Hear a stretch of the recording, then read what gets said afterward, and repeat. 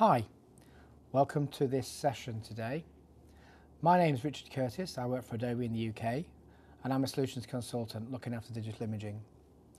Digital imaging includes obviously Photoshop, Lightroom, Elements, as well as the other aspects of digital imaging that we have at Adobe, which is the touch apps on the Android devices and the iOS devices, but also includes the Creative Cloud and the workflows around the Creative Cloud.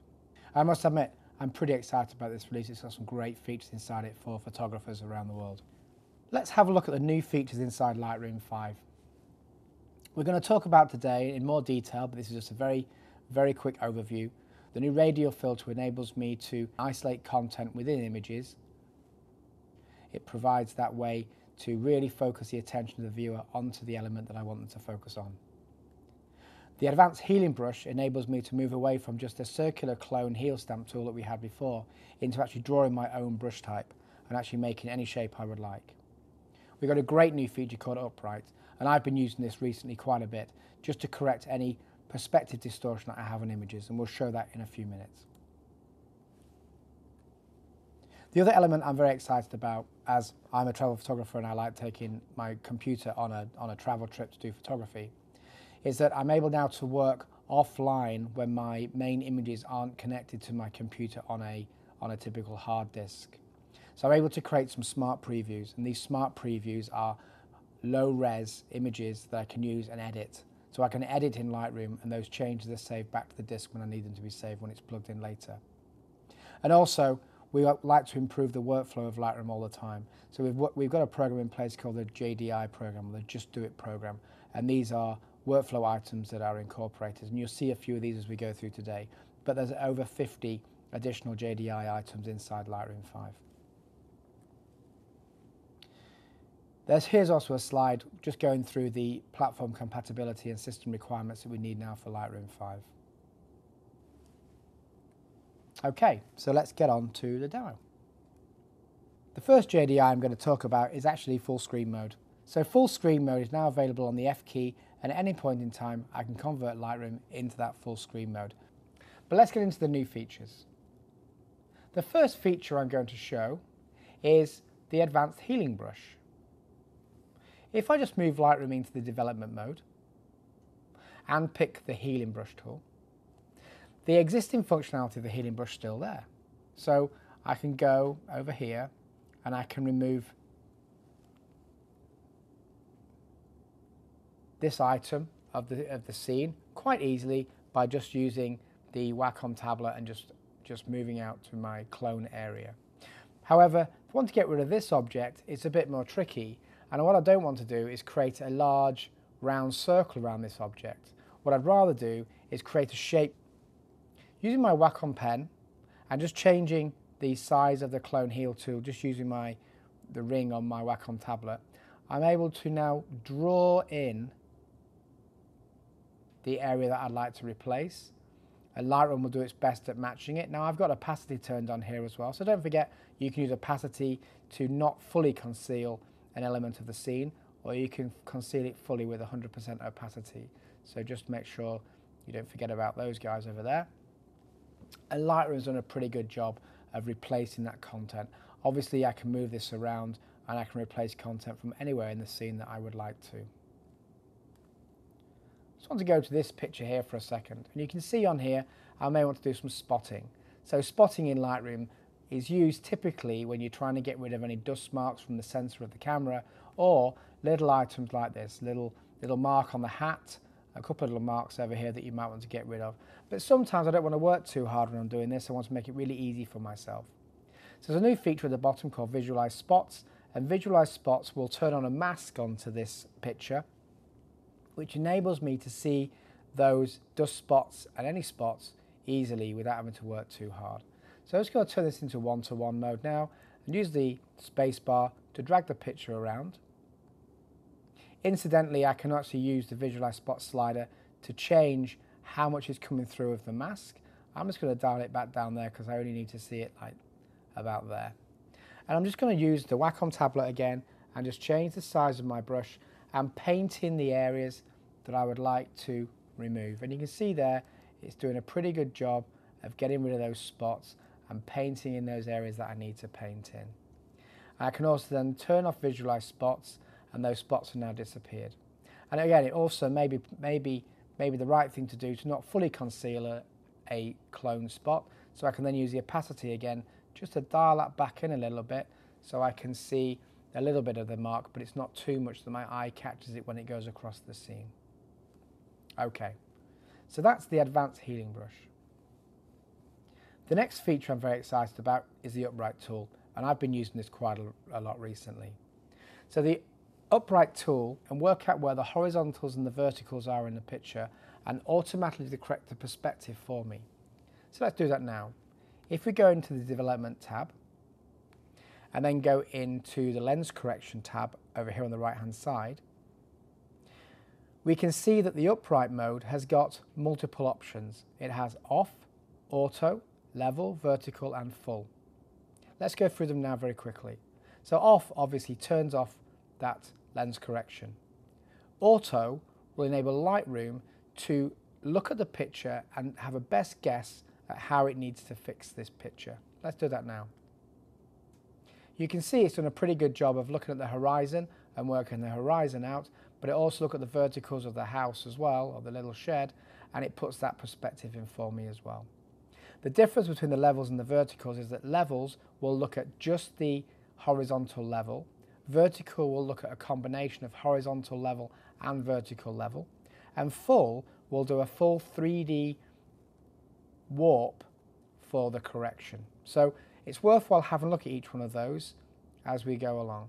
Now this does work better when the enable profile corrections is turned on, so it's worthwhile turning that on first and then pushing the buttons and work out which one is going to be best. Let's do one other picture to show you another effect of this. So you can see here this photograph of the horses in the field. It's quite badly distorted. So I'm going to enable the profile corrections first of all, just to make sure I can set any pin cushion on that distortion. And then I'm going to try auto and see how much auto can fix this scene. And if I push it, you can see it does a pretty good job, although there is still a little bit of curvature on the top of this bar. Now I know that level won't fix that, but I can push that anyway, and you can see there it fixes the levels but doesn't fix the vertical. If I choose vertical, it does a combination of the two, but obviously you can see here a little bit of cropping that needs to be done to the image to pull that out. If you push the full, it'll pull a full 3D warp and straighten this bar, straighten the horizon and all the verticals at the same time. It's definitely worthwhile using this. I've used it recently quite a lot. I've had some great results, and I think this will speed up your workflow, and it means you don't have to go into Photoshop as much to use the adaptive wide angle. Therefore you can run across multiple images and correct those images as you need to correct them. Let's just go into the Radial Gradient tool. So the Radial Gradient tool has been implemented inside Lightroom 5, mainly down to the post-crop vignette. With a post-crop vignette, you can put the vignette on only around the edges, but sometimes you actually need to isolate parts of an image. So you see here on this picture, you have these cowboys, but those cowboys are lost with the brightness of the scene. So actually what I want to do is to highlight the cowboys and darken everything else around them. So let's move into the development module now, and let's choose the new radial filter, and you can see the radial filter is just here. The radial filter is able to draw a round or any shape, round elliptical shape you like, and to darken the area that the outside of the area that you've drawn. So let's just lower the exposure. So you can see there by lowering the exposure, it really focuses my eye on the cowboys rather than the scene around it. I can also change the amount of feathering in the actual mask itself. I can also invert the mask as well. Okay, so it's worthwhile having a play around and having a working with the radial filter. Now you may have noticed when I'm working with these edits, I'm working with them quite normally. It's a full res image that I'm working with. I've got access to all my development tools. But one thing you should notice is that these have all been edited without my external hard drive connected. So actually all my images are on my G drive, and you can see on the left hand side here that the G drive actually isn't connected. In fact, everything is all offline.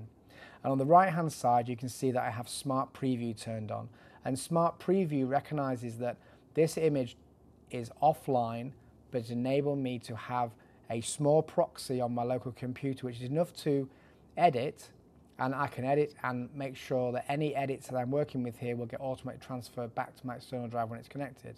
So let's just turn my external drive on now so you can see what happens. So that's my external drive turned on, and you can see now as soon as it recognizes that fact, you can see that the images are now online, the drive's online, and actually now you get the original plus the Smart Preview. So Lightroom's intelligent enough to tell you when it's working with Smart Previews or when it's working with original or not. And it will automatically synchronize the changes that I've made on my edits into my drive now, because that's recognized that change. As a travel photographer or someone who's away from the computer, away from their home a lot or from the studio, I think that's really going to help their workflow immensely. The other element we've enhanced in Lightroom is around the slideshows. More and more people are using video with their DSLR cameras, and sometimes you may want to include video as part of a slideshow. So we have some images here as part of this slideshow, and one of those images is actually not an image at all, it's a video. And I can play that video now, and you can see it's just a horse with some snow around it. If I select all those images and go to the slideshow, I'm just going to select the selected photograph, and I'm just going to run the slideshow. You can see there that we have slide 1 coming through, and subsequent slides will follow.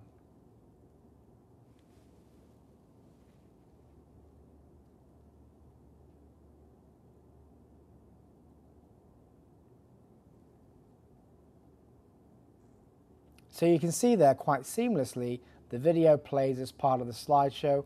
Once the video is now completed, it will then move in automatically into the next image.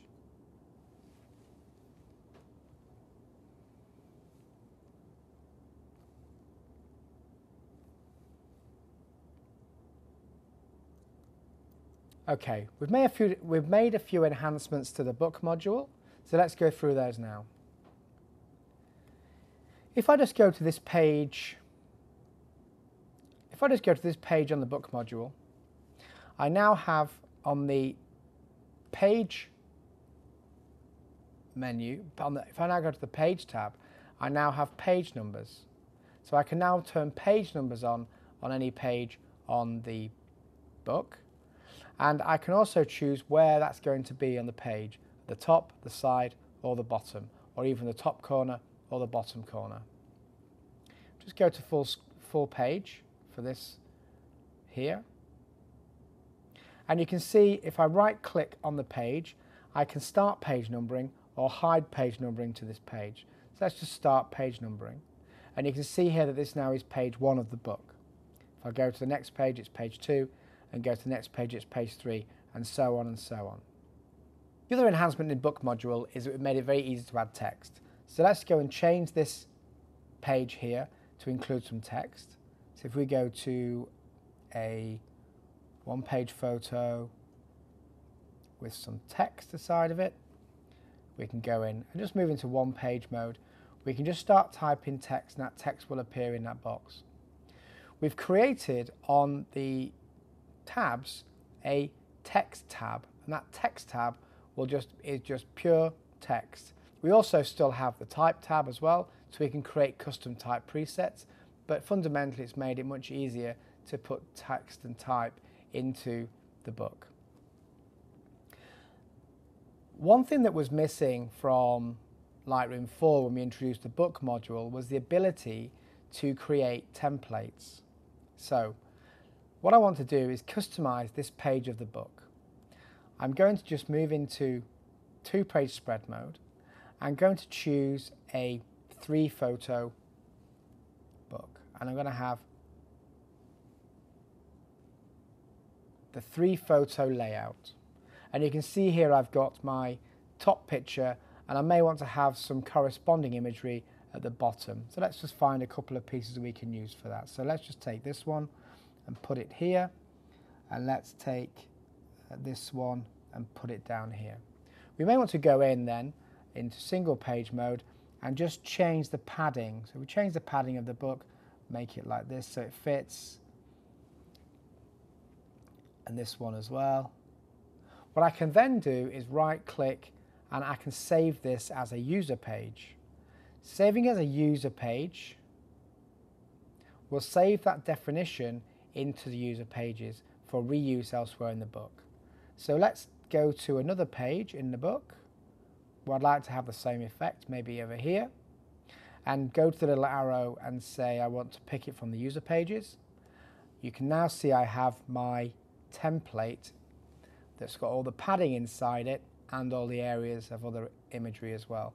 So I can make this one look exactly the same. Now, sometimes when you're creating the book, you want to do the auto layouts. So inside auto layout, let's just edit this layout. And you can also see inside auto layouts, you've got the user pages and you have this page inside the user page.